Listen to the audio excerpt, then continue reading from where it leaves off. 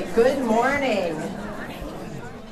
Quick announcement before we get on to introducing our speaker. Welcome to today's diversity presentation. For sign-ins, because if you're using this as your diversity event for the year, we will need you to sign in. To make it easier, since it's such a large crowd, we're going to start clipboards down at the far end of training room A and just pass them along your row and sign in. Print legibly. If I cannot read your name, you're not going to be able to get credit for this, so please print. And we ask for your department alongside of it in case I have to kind of go figure it out that way, but please make it easy for us in HR. So with that, I'm going to pass it over to Gita, who's going to introduce our speaker.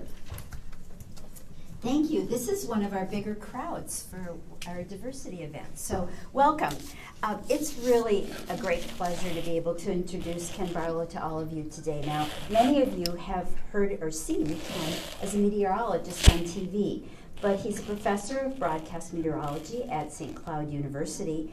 But I think for today, the real important part is he has been a very strong spokesperson out in the community, because he lives with bipolar disease. And last week I happened to be on a panel at a nonprofit health plan organization meeting about mental health. And at the end of the day, the biggest issue that we were struggling with is the issue of stigma. People don't treat mental illness and substance abuse in the same way in this environment as they do if a person has congestive heart failure or hypertension. And what is incredibly important is Ken, as a public person, has been able to come out and show that he can talk about his illness and be a real role model for others to be able to be comfortable talking themselves. So please join me in giving Ken a welcome, a UCare welcome today to speak about his experience.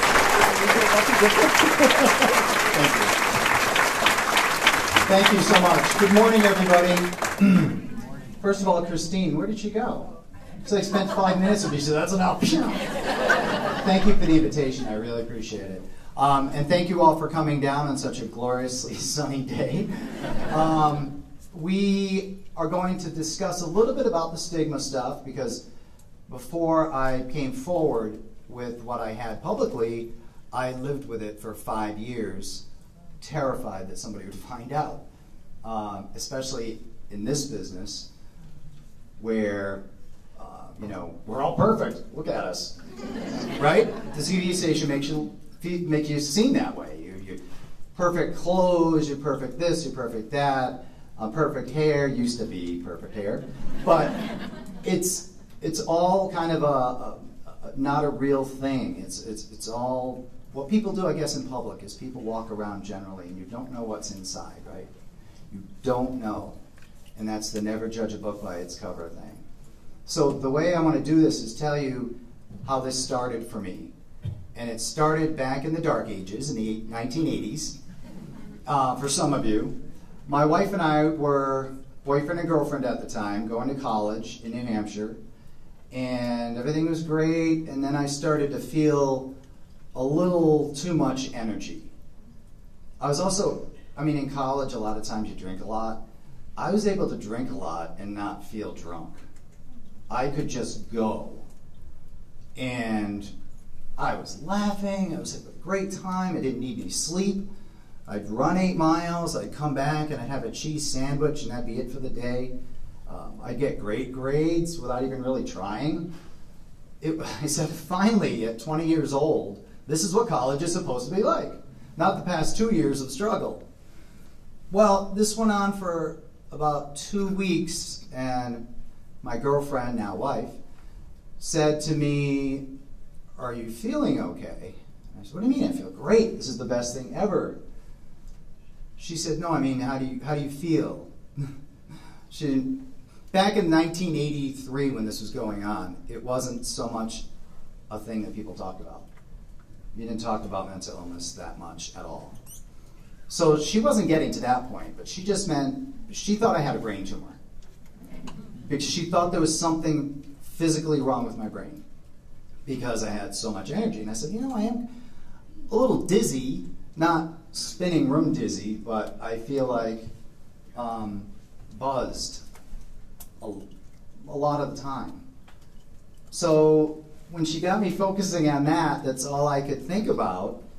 So a couple of days later, we went to the campus doctor, and he sent me up for a brain scan, which at the time was the EEG, where they put pins in your head.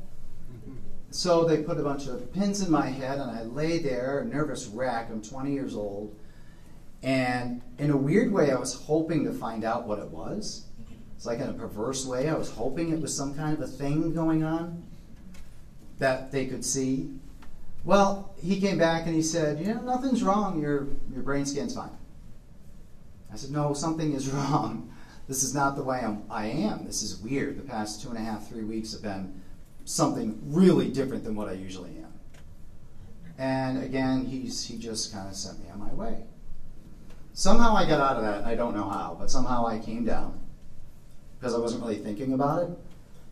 And I still don't think about that part of it. I just think about the high part.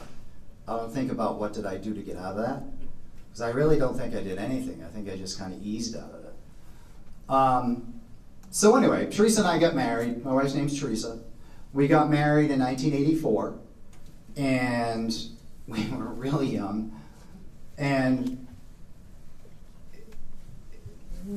about 10 years went on. We had kids. We had 2 kids. Things were great. I had a job at Care 11 at the time. Everything was really good. And then one day, I couldn't get out of bed. I seriously felt like a truck hit me. I wasn't sad. Hang on one second, sorry. I wasn't sad or anything, but I was definitely, I didn't care kind of thing. Lethargic. I hate that sound when people do that, sorry. So I just lay there and I thought, what is going on? I don't know, I don't care about anything. I don't want to go to work. I don't care about Teresa, that I'm like sitting here thinking about her, the kids. I really don't have the energy to think about it. So I laid there, but I had to go to work at 2 o'clock because I was doing nights at Care 11. And somehow I got up and I went in the shower, which the water felt like pins, needles hitting me. It's one of the things I'll always remember about that. So I thought I had something going on again with my head. Well, I did, but I didn't know what it was. So after a couple of days of this, I went to my doctor, and I said, this is what's happening. I have no energy. I'm a runner, and I can't run. I can't even get the hell out of bed. I can't do anything. So he said, after examining me, it was August, he said, well, I think you have an August grass allergy.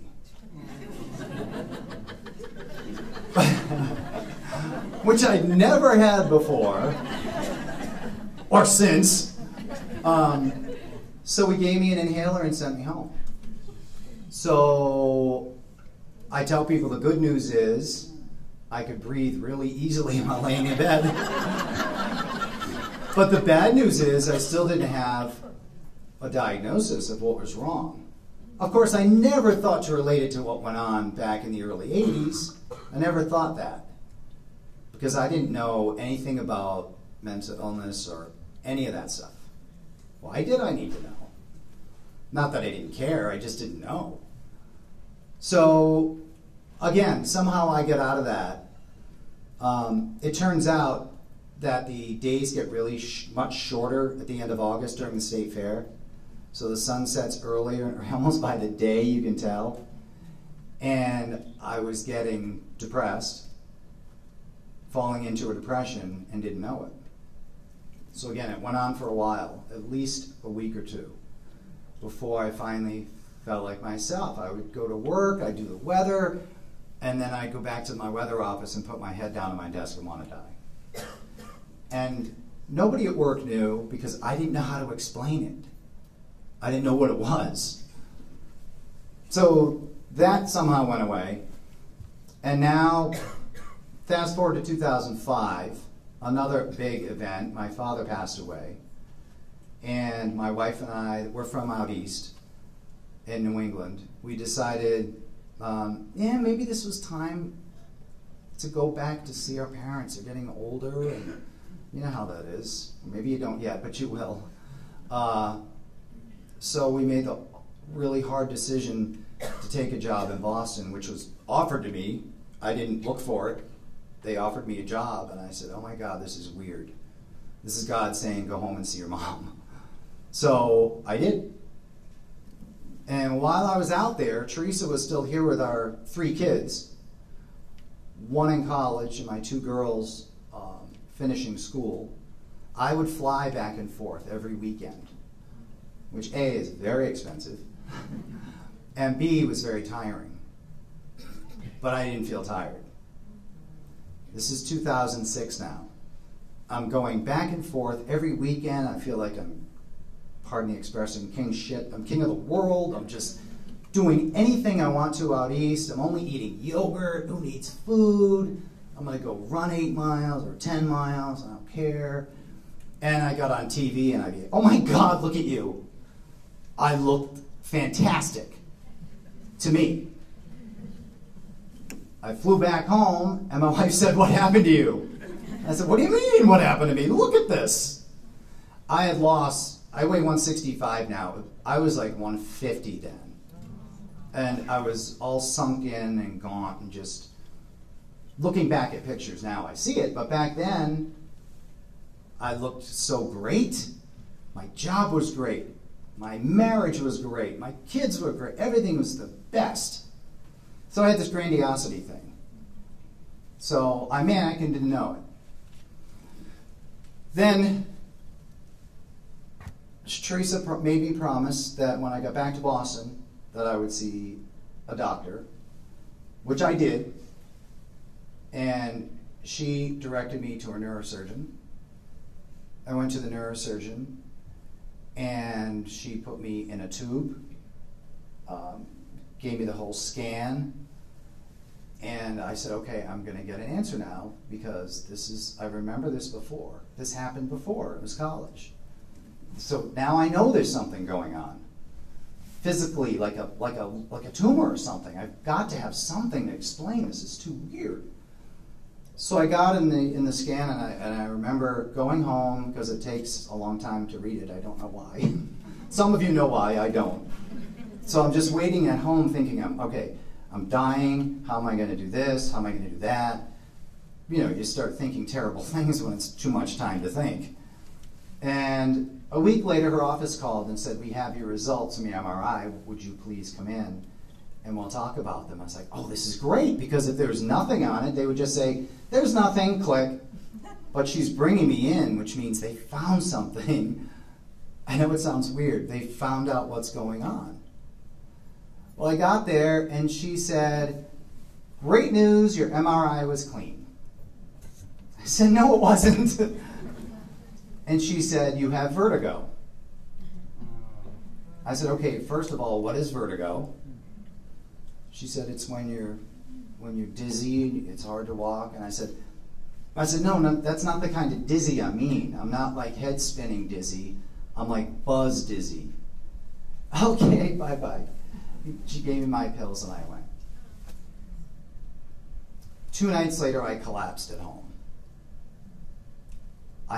Since my dad died, I realized it was making me depressed to drink, so I hadn't had a drink like in a year and a half, just voluntarily.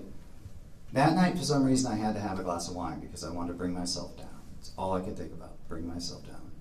So I had a glass of wine, and I started to feel terrible. I literally felt my eyes roll back in my head. I grabbed the phone and called Teresa. I said, something's not right, something's going up, boom.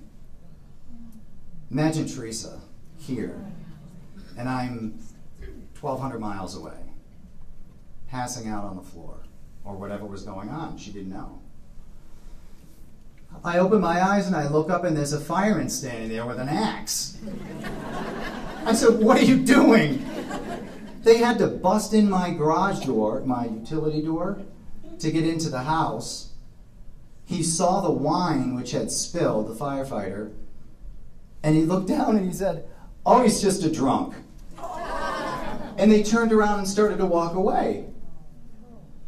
And I remember being so out of it and looped, as I thought, well, maybe I am. but I didn't drink that much. I had one glass. So I started to follow him as best I could, and I said, wait, wait, wait. As he was leaving, my brother-in-law, who happened to live nearby, remember, because I said we lived out there, grew up out there, he came walking in, he looked at me and said, we're going to the hospital. He knew immediately when he looked at me something was wrong. Thank God, because he took me to the hospital. The last thing I remember was sitting in the waiting room. I opened my eyes, and Teresa's at the foot of my bed. I said, how did you get here so fast? She said, it's been a week. So, did you ever see The Twilight Zone? The spinning thing? I felt like I was falling down a well on one of those things. I was like, what? Because I'd never really been sick. I had pneumonia once when I was a kid. I broke a wrist. I had knee surgery from being stupid running, but I never really was sick. And here I am, I lost a week because I was in some kind of a comatose thing.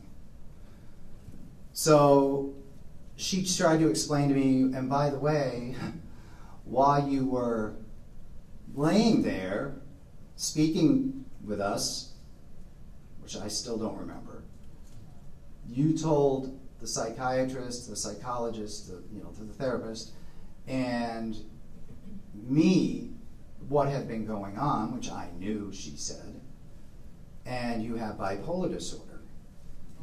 And I said, what is that?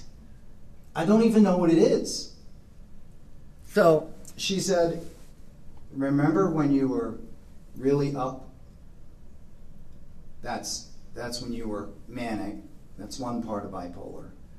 And the other part is when you get down so low that you can't get out of bed. That's depression. And you have that. And I was so mad. I was so mad. Because they had me on so many drugs to try to bring me down that I don't remember a lot of what happened that second week either.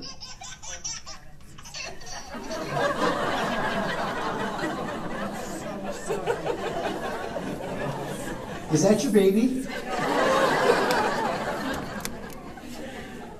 Okay, I just want to say right now, that's the funniest damn thing that's ever happened. And I've spoken to thousands of people, but no one's ever had a laughing baby.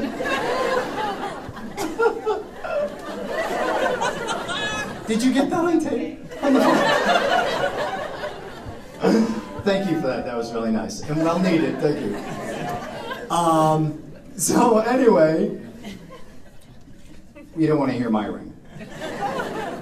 We then went forward in the hospital, and the doctor said you have to have a therapist and a psychiatrist before you can leave here. And I was still angry. I was so mad. I called my mother and I said, Mom, they said I have bipolar disorder. She said, oh, Dad had that. I said, what? Why did you say it like that? Well, Dad died when he was 68. And he was diagnosed when he was 60. He had it his whole life. Ups and downs and really bad things, lost jobs, couldn't hold a job. We lived in a project most of the time because he couldn't hold a job. 5 boys, the Barlow boys, were kind of mad at him because he couldn't hold a job. Now we got it. Now I got it. And I kind of said, is that hereditary? And the doctor said, yes, it can be. Not all of your 4 brothers will get it like you do. And they haven't. Don't. I'm the lucky one. But chances are one of you, because it's a 1 in 4, 1 in 5 people have a mental illness just right in our family. There's 1 in 5 boys. One of you's at least probably going to get it. And I did. So then I just thought it was a really weird thing to hear, because I thought I knew my dad really well. And then I thought after he died, I remember that when we went to his dresser to empty it because Mom couldn't do it, I remember finding lithium. And I thought, That's really weird. Jeff, what's this? To my brother. None of us knew, so I just put it back in the box as we're moving away, moving her out. And I never thought of it until I was diagnosed. That's what lithium is, because that's what I'm taking. That's one of the things they're giving me in the hospital, is lithium. So, which makes you really thirsty, excuse me. The good thing is you get your sanity. The bad thing is you're thirsty as hell. So I left the hospital with my wife and got home and immediately went to my laptop and I said, famous people with bipolar disorder, enter. And Winston Churchill popped up. And I said, well, that's pretty cool, right? I mean, he helped save the world. And then I looked again, it was Ben Stiller, one of my favorite comedians, Meet the Parents, hilarious. And then I went down again, it was Britney Spears.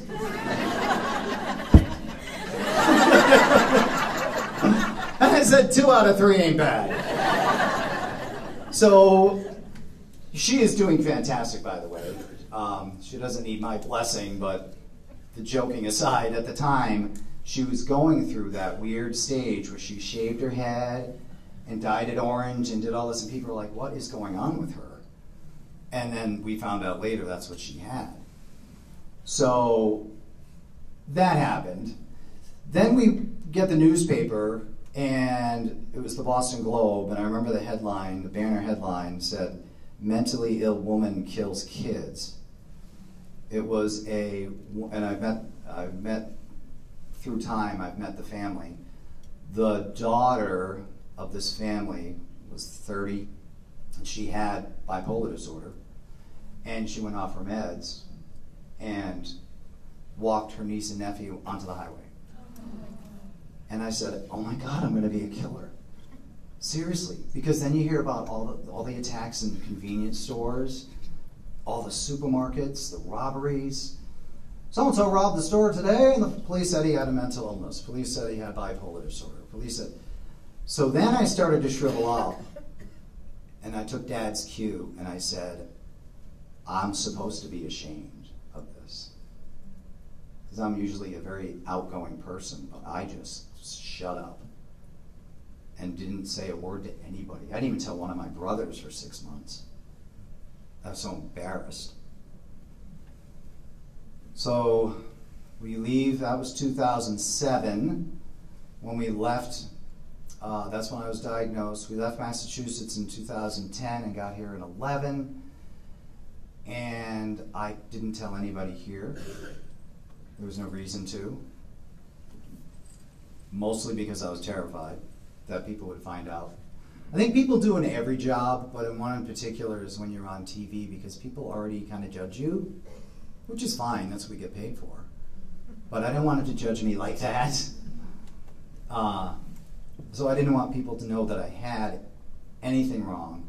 Teresa would go to Walgreens and get my prescriptions for me, because I was so afraid people would see me going into the drugstore 10 times a month, or whatever it is. Because of course they figured out I had bipolar disorder if they saw Teresa getting pills. I mean, it's a stupid thought, right? But at the time it made perfect sense to me. So she would get my prescriptions for me. We created this wall that we'd keep everybody else out like a castle. And our families and not even my best friends knew. And then I felt like I had to do something for the cause, because I felt like I had this name that maybe I could help people, but not by telling them about me, but by just helping them. So I called NAMI, and I said, hi, my name is Ken Barlow, and I talk on TV. What do you want me to do? I'll do it, whatever you want to help. And she said, oh, would you like to host the walk that we have? I said, well, what's that? She said, we get about 4,500 people, and they walk to end the stigma. I said, perfect. Not planning ever on saying anything. Then the walk day came, and I was standing there, and I asked my mom if I could tell Dad's story. I said, can I tell Dad's story? Because I'm not going to tell mine. She said, of course, it's okay. So I told my dad's story, and I was going to end it, and it's like the signs were talking to me. They said, stop the stigma, stop the lie, stop the this, stop the that, mentally ill people are people too. I mean, just things that I was thinking, signs were talking to me. And Christine said some of you were there that day, which was such a weird thing because all of a sudden I just said, but the story doesn't end there. And I said that I had bipolar disorder. And everybody clapped. And I know, and I said, well, if I known that was going to happen, I'd have done it 5 years ago. What was I worried about? Because people love me with bipolar disorder. But I understood why. It's because they were there to support people who had it. And they understood, I think, more than I did what I was actually doing at the time. I know that when I got in the car and called Teresa, she wanted to kill me. What? You did that without me? You didn't even talk to me about it. That took a while for her, and I don't blame her. It took a while for her to come down because she was... And by the way, Teresa is 4'10". But don't mess with her. So eventually she came to know. I told my boss, who was very receptive, very understanding. Pioneer Press called and wanted to do an article, and I said, okay, let me just ask my boss. And they said, oh, sure, go ahead. Well, I thought it would be this little corner thing on page 4. It was the banner headline. Ken Barlow, I'm not alone. I'm like, oh my God, what did I do? I created a monster. So I started getting emails. And I started getting 10 emails. And I started getting 20 and 30 and 40. And seriously, I've lost track now. It's over 1,000 over the past, how many years it's been? 6 years in September. And I've answered every one of them myself. Because what they were saying was so amazing. They weren't saying you're a great guy, which is amazing, by the way. If you all want to say that. They all said, you know what? This is what my dad had. I get it. My brother has it. Now I understand what he's going through. I have it. Thank you. Now I don't feel so bad. And I kept hearing this. I get goosebumps again. I kept hearing the same things over and over again. And I went to a church where they held this meeting down in Lakeville, Hosanna Church. It's like a mega mall. They've got their own coffee shop, they've got everything. So they asked me to come speak, and we expected 100 people. 500 people showed up. Not because it was me, but because it was me who has this talking about this. Because they have questions too.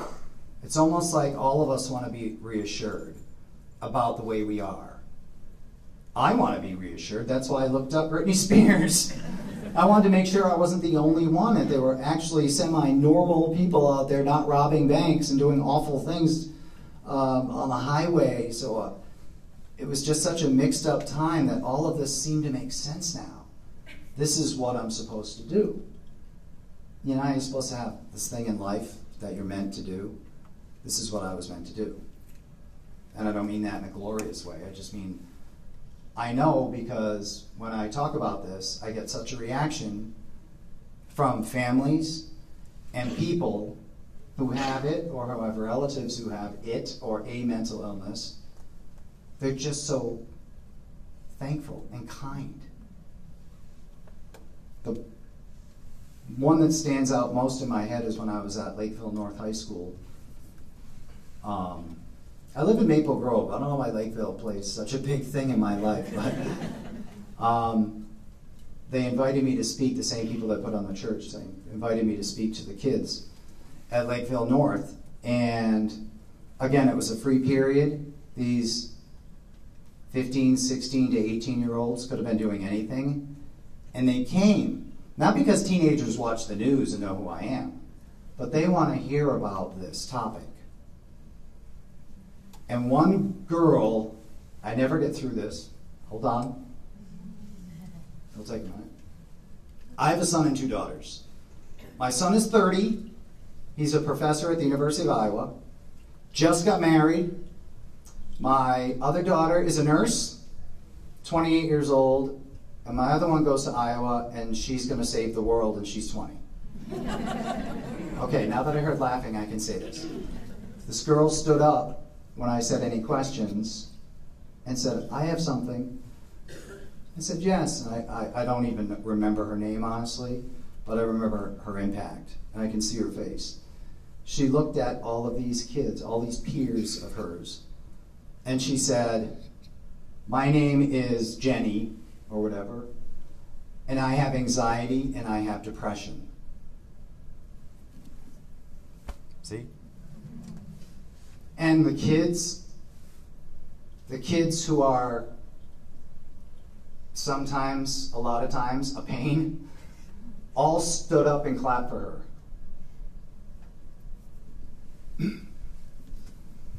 And that was the first time she had ever said that out loud. So it's things like that that make me realize that this is what I'm supposed to do. Because these kids embraced her, and then maybe some of those other kids felt better about talking about it. And they felt better in their own lives, and they could tell somebody else who has a problem maybe that it's okay. Because this girl, she stood up in front of 400 fellow students, which is braver than I've ever done, knowing how kids are, and told them that she has a mental illness. And I was just blown away by that. And then I've done other talks, and I go to places, and these things stand out. This teenage boy, I think he was teenage, maybe barely teenage, 18, 19. He came up to me and he said, can I shake your hand? And I said, yeah, sure, how's it going? And he said, he leaned over and he said, I just want you to know you saved my life. So, I'm also sleep deprived. I'm a crier. I also get up at 1 in the morning. And these kids are amazing. And he hugged me, and I've never seen him again, never heard from him again. But I tell people, if that's the only thing that I maybe have done, he saved his own life, but to give me any kind of credit like that. Or the girl at Lakeville North, to feel comfortable because I spoke there, I think I'm doing okay. I think that proves this is what I'm supposed to be doing. The suicide rate among teenagers is so high, as most of you know. And a lot of it has to do with being embarrassed because they may have a mental illness, and they're worried about the stigma. So what I'm doing is I try to talk to as many people, I don't really care how old they are, and just tell them, I'm telling you I have bipolar disorder. You wouldn't know that looking at me. You might think, ooh, he's a little crazy on TV sometimes, but you know what I mean? You can't diagnose somebody looking at them. I don't know who in here may have high cholesterol or heart disease, or may have had or has cancer. It's the same thing. That's what I tell these people, kids especially, that nobody's better than anybody else. Because I'm on TV doesn't make me better than you. You know why? Because I've got stuff going on here. I am just like you, or just like your friend or your husband or your wife. We are all the same. Nobody is better than anybody else. You don't know what people are hiding. You don't know what they're terrified of. Maybe they have a bad marriage. Maybe their house is being foreclosed on. I mean, you see what I mean? All these issues that we have in life. Most people don't wear them on their sleeve and walk around. And I tell them the same thing. Don't feel like you have to walk around like I do and talk about it. I just want you to be comfortable with yourself and know that just because the jock in high school doesn't have, that you know of, a mental illness doesn't make him better than you. Or I tell the jock, just because the yearbook editor doesn't have a mental illness doesn't make her better than you. it sounds so easy and so ordinary, but it really is hard to think that way for people. So I don't even know how many of these, I think this is my 73rd talk or something since coming out, so to speak, but I didn't do it for that reason. I didn't think, I'm going to go around the country and talk about this. I did it because it's what I had to do. But in doing that, it became kind of a mission that I don't want people hiding in castles like I did. I don't want people to be embarrassed about going into Walgreens. There's no reason to do that. And if you can look at me on TV, and I'm saying this because some people say they do, and say it makes them feel better, they see somebody doing something like that, they don't feel so odd or different, I think that's fantastic. So I don't do as many of these as I did in the 5 years previous, because it's really, I found out that it really does bring up a lot of stuff, a lot of people that I may have hurt in the past, who, by the way, have told me they totally get it, but still, you feel like a jerk. So this is my first one since December when I talked to the Police Chiefs Association. So thank you again for inviting me. I think we're going to have time for questions, right? Questions, if anybody has any. Thank you all, by the way, in case there's no questions.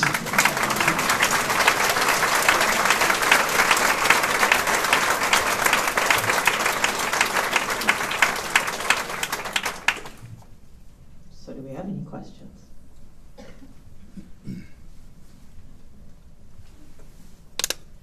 So it sounds like your kids were a little bit older at the time that you got diagnosed, but in the time that you've been talking about this and learning, have you come across any tips to explain this to kids?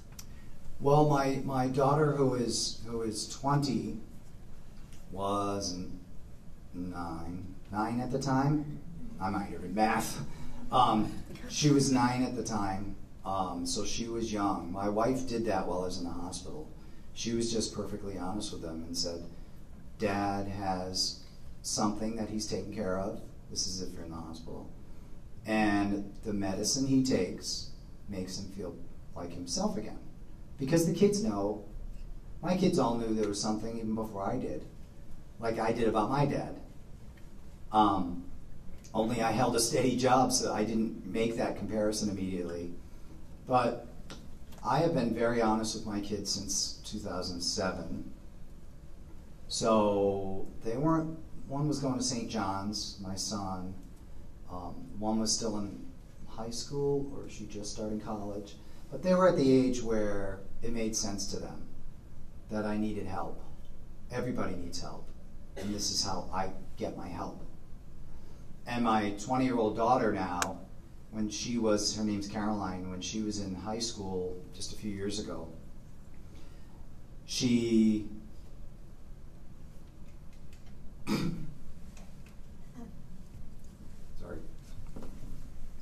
her class was asked to write a story about an unexpected leader, and she wrote about me. She still hasn't let me read it. Not surprising, right?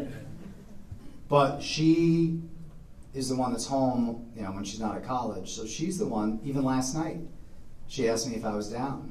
I was just tired. But I said, no, honey, but thank you so much for asking. When I'm up, she will say, Dad, I think you're a little up right now. Quiet the hell down.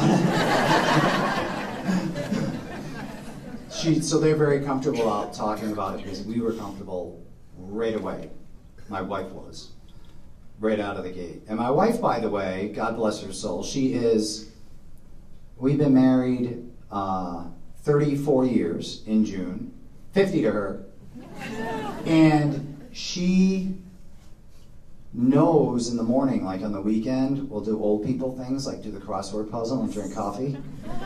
And I will walk across the kitchen floor, and she could tell by my gait, by my pitter-patter on the floor, are you okay?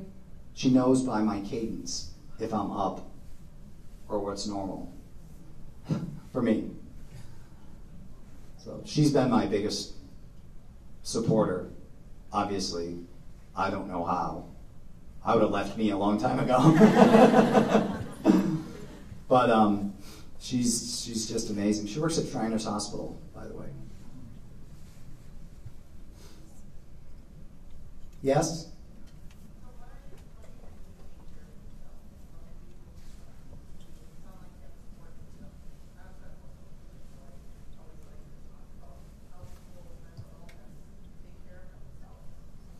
Well, I use my support system when I really need them, and when I don't think I need them, they're there. I exercise, I run, I love to run, and, I can't believe I'm saying this, my wife got me into doing heat yoga, which if you've never done it, kicks your behind. That is so awesome. So I do those two things, and especially the running I've done since I was a teenager, but the yoga thing has really come to really help me, I think, clear my mind. Because you're in that room, all you hear is what is that big long instrument called they have in India? Sitar? The sitar, thank you.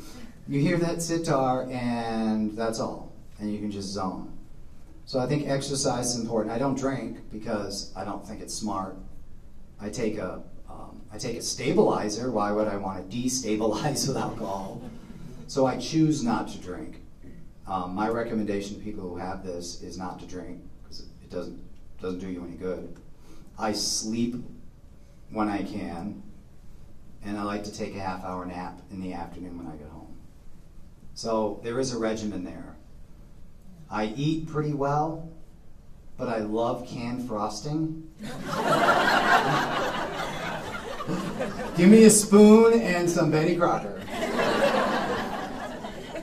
So I generally keep a good nutritional menu, but that's it really. Does that answer? Okay. Yes. Had a comment. I was just going to say when I ran my first marathon in, I think it was 99, Twin Cities, I looked over, I was like, Ken Barlow! We crossed at almost the same time, so. Don't say that. It was my first, so. My daughter would absolutely kick me in the butt for saying this. I'm a man, I'm supposed to beat you, and I say that jokingly, knowing that any given woman in here could kick my butt. Probably will at anything. So anyways, yeah. That's funny. Yeah. Thank you for sharing your story. You're welcome. So you finished in under 3, which is what my goal is. Oh, under 4. Well, see, it's been so long, I'm going to make the story better. Yeah, I did it in under 3. She did it under 4. Told you I was better. See, guys have to make that up. Yes? Did you find it was difficult to find the right medications for yourself? Or you said you started on lithium and you're still on lithium? I am on lithium still. I was off it for a while because I felt like it was making me gain weight, and I've got this thing about TV puts 10 pounds on you. So we're all very vain about that. So I felt like it was making me gain weight, so I got off it for a while, and I realized how dumb that was and got back on. I'm also on some other stuff, Tegretol, Wellbutrin, a bunch of other things, but the answer to your question is it's always changing. Not only is the medication prone to change, but the dosage is bound to change. And that's one of the most frustrating things about this. And you feel sorry for yourself sometimes because you think, what do I have to do to get under control here with this medication? 3 of these, no, now it's 1 of these. 4 of those, no, now it's 6 of these. So it's ongoing. It always changes, and that's another thing I tell people.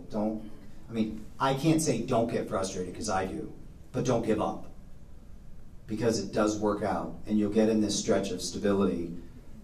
I'm a rapid cycler, which means that I go up and down a lot, sometimes in a couple of days. But mostly I'll have, like March for me was very flat, which was great on my scale that I do. I do a 0 to 5 to -5. +5 means I'm really manic. 0 means I'm balanced. -5 means I'm in bed and can't get up. So usually I hold myself there, but occasionally I'll get these little blips like a heartbeat, only for a couple of days. But there are instances where I can point to it happening. Like when my son got married, I knew it was going to be emotionally really hard. And I prepared for it. And I thought about it a lot, and I told my doctor. He increased one medication just to be sure, to stabilize, and it worked. So you get to know yourself. My doctor calls me hypervigilant, because I'm very aware of my ups and downs. But yeah, medicine is always changing. I'm just curious, the physical part of it I wasn't aware of for bipolar. What caused you to actually be in the hospital in a coma for a week? It was exhaustion. I was so high. I was running on an hour's worth of sleep a night. I was doing a high stress job. I was doing evening television in Boston, which is a number 7 market, which is huge. My hometown is Rhode Island, but my mom could see me. All these little things, they really do add up. So I wasn't sleeping. I didn't want to take any kind of sleep aid because, I don't need that crap.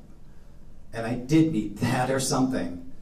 I was just so over the edge and so high that they had to pump me they had to try all different kinds of medicine to bring me down. So it was just exhaustion, brought on by the mania. Yes? Ken, this was super powerful, and it's been a privilege to hear your story, and I know others in the room would share my feeling that you've changed our lives today, sharing what you've shared. That's really nice, thank you. In terms of kind of practical advice for people who are working or who are friends with someone who has bipolar disorder or another mental illness, what has been helpful to you, or maybe not so helpful, as folks have interacted with you in your journey? Have you guys heard of Rusty Gatenby? Yeah. He used to be on 5. I worked with him for just a little while when I first got there. Humor, for me, is what helps. Because when that newspaper article first came out in the St. Paul Pioneer Press, the next day was a Monday, and I remember sitting at my desk thinking, okay, who's going to come in? And in comes Rusty. I was thinking, oh my God, what's going to happen? He said, there's a nutbag. I said, thank you. Because everybody had been doing this all day. It's a terrible thing to say, but it's about me. It's okay. So it's humor for me. I think most people just don't want people walking on eggshells around them. I mean, I've heard that from other people too. Just, it's like the what do you call it? Something in the room. What's it called? Thank you. That's age, not the medicine. It's like the elephant in the room. Okay, let's just, if you want to say anything, go ahead. Let's laugh about this. It's part of my life. It's okay. You know me. I laugh at everything. So let's laugh about it. And we do. I mean, I laugh at their shit. Sorry. My former life, I was a sailor.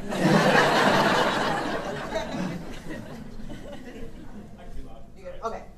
So some of us have experience either professionally or personally with working with folks who have mental illness. A lot of us might encounter them in our daily jobs. Mm. Do you have any advice for supporting people when we might not necessarily see the diagnosis or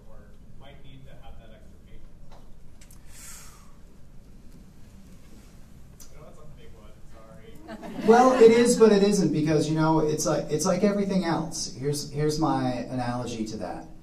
It's if I broke my leg and you were up there and I said, "Hey, wait up, would you wait?" The answer yes. Not me personally, I just mean a person. Well, if somebody's struggling and you can tell that they're down, especially, don't be afraid to say something and wait for them to get something that they need to get done. Just be a little more patient, like you were for me when I was hobbling up to you with my cast on. So if you're patient, and I know it just sounds so standard and understanding, because most people in this room, just because you're here, you understand. So whether or not you want to say anything about the actual depression is different. But what I would say is, how are you feeling today? Are you okay today? It's that elephant in the room. And thank you for that. Or whatever you want to call it. Because that person, me, would much rather have you say something than say nothing. Because to me, even though you're the most loving guy, not saying something to me is almost hurtful in an odd, kind of an obtuse way. Does that make sense? And you would ask me how I am with my broken leg too, so why not? If you think somebody's down, and you don't even know, you would say, "Hey, you okay today?" It shouldn't change if you know that they have depression or something. But we're in Minnesota, and we're always okay. You betcha. That's true.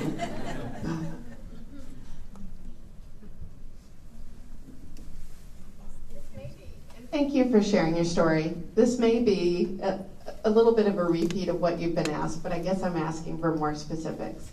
As you get above and below that 0 mark, what is the way the people closest to you set boundaries with you in a healthy way and positive way for you?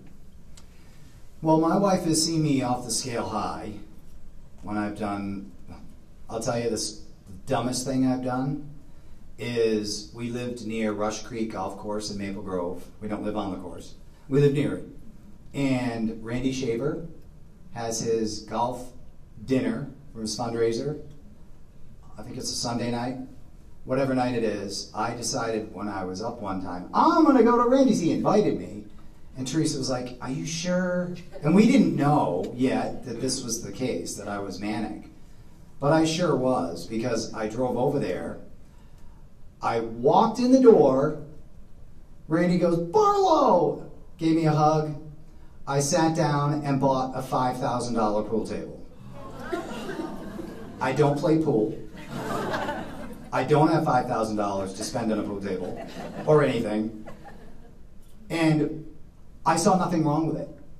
I was okay with that. So if you see behavior like that, spending is one of the behaviors that you'll notice and may notice in people that have mania. Also, just doing things that aren't quite them.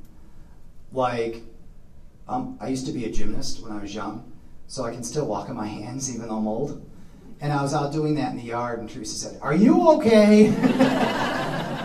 I said, "For God's sakes, woman." No, I said, "I'm fine." So when you see something a little out of the ordinary like that, she knows if I'm having a glass of wine, something's really wrong, because I haven't had that in years. Little things like that, if you notice, that's when you step in and say, "Hey, what are you doing? Are you feeling all right? What's going on?" Is that what you mean? That kind of behavior? Behavior patterns for depression for me, I don't get sad. Some people do. I don't care. I really don't care about anything. I just want to lay in bed all day. Or, as I did most recently a couple months ago, on my living room floor with my 2 cats and dog. And I don't want to do anything. That's it. So if you see that, obviously there's something going on there. So then what do you do at that point? The person or me? Both. Well, I will call my doctor because the recipe for my meds, he will adjust a few things, not take you off or put you on a new thing usually. He will adjust that to a point where you will start to feel better, but unfortunately with depression, as a lot of you know, it takes 2 weeks most of the time for an antidepressant. Depression for me is the worst because I don't get suicidal or anything like that. I just don't know how people that have depression do it. God bless you, whoever may have it in here, because that is so hard. To me, that is the biggest struggle. Because with mania, you're like, woohoo, and you're going and going and going. When you're depressed, when I'm depressed, I don't want to do anything. Except call my doctor and say, oh my God, what do I do? You know. All right, we have time for about one more question. Oh. Maybe two. We'll see how fast. Not too fast. I was just wondering, when a person gets a chronic diagnosis or a chronic disease state, it's almost like you go through a grieving period. Yes. Because does that still impact you, or how did you get through that? The first one was anger, like it is usually with people. Then I went through all the steps of grieving. I'm so glad you brought this up. And my final one was acceptance. I said, this beats the alternative. So let's do this. So that didn't happen until 2011, September of 2011, because it took me that long to get out of the castle and to feel better about myself. That's a great question, thank you. But you do go through the stages of grief. And acceptance is the most wonderful. It takes a while to get there. Is that it? Yes? You just mentioned in passing aging, and we serve a lot of people here at UCare who are senior citizens. Wait. Don't put me on the gurney just yet. Oh, is this about somebody else? Okay. Let's talk about a hypothetical person. Okay. What would you expect, or what do you know about bipolar disease and how it will change, or how you will experience it as you age? Will it be different? Well, it will be different because there are a couple of things that I have found out. The first one is somebody told me who doesn't have a mental illness. If you have a mental illness, you have a 25-year less life expectancy. Well, thank you. But the average there, as those of you who do this know, includes a lot of suicides and stuff like that. So I'm 56, so I think the age is 77, 78 for men, somewhere in the 70s or close to 80, so I'm there already. So I'm okay now. But I also noticed memory, because of some of the medications I take. It happened on the air a couple of times, and it was terrifying, so I got off that medicine. But as far as the actual illness, I'm not sure what I'm in for, because my dad, by the time I found out he had it, he passed. So I'm not sure. It's a work in progress with me as I get older. I mean, that's the only thing I noticed. I feel good. I can do pretty much anything that anybody else can do. You can walk on your hands? I can walk on my damn hands. Come on. And I'm 56. Thank you. That was nice of you. Okay, thank you guys very much. So, join me in thanking.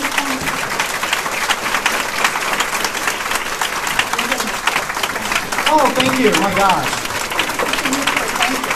Oh, thank you guys. Thank you very much. That's really nice. So in the back of the room, there's still some of the Stop the Stigma bracelets, if any of you would like them. And remember that we support the NAMI Walk in the fall, and where we first heard Ken talk about this. I hosted a lot. Yes. So part of why we do this is the awareness and that whole part about Stop the Stigma. So thank you. Thank you. Thank you again, everybody.